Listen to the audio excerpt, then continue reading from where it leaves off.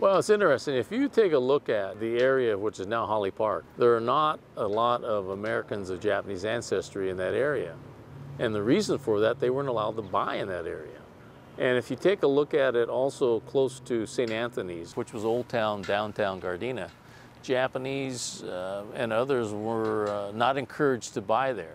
So for the most part, you will see west and south is where the Japanese American community ended up developing. Not only myself, but there were other people that opened real estate. Nakajima Company, Ken Nakaoka Company.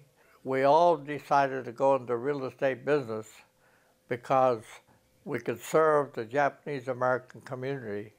Up until then, there were no Japanese realtors.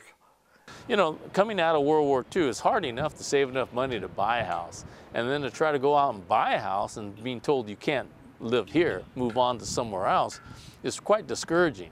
And so you have to give the first and second generation Japanese Americans a lot of credit for just having the courage to hang in there and keep going. All of us went into the real estate business and it came out very well. We all succeeded in that.